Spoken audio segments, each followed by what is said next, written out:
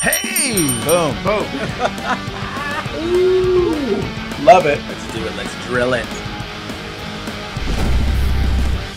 Yeah. Sorry? What was some of the problems you were running into with insurance Well, specifically? look, yeah, so some of the issues are, the purchase process.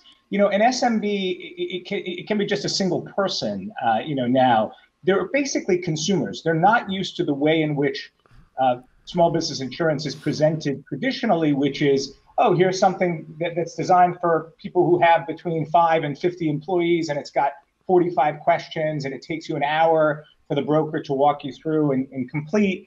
And then, oh, if you want any changes to it, you got to call up the broker. They'll call up the service center of the insurance company, and you'll go through that entire chain to get,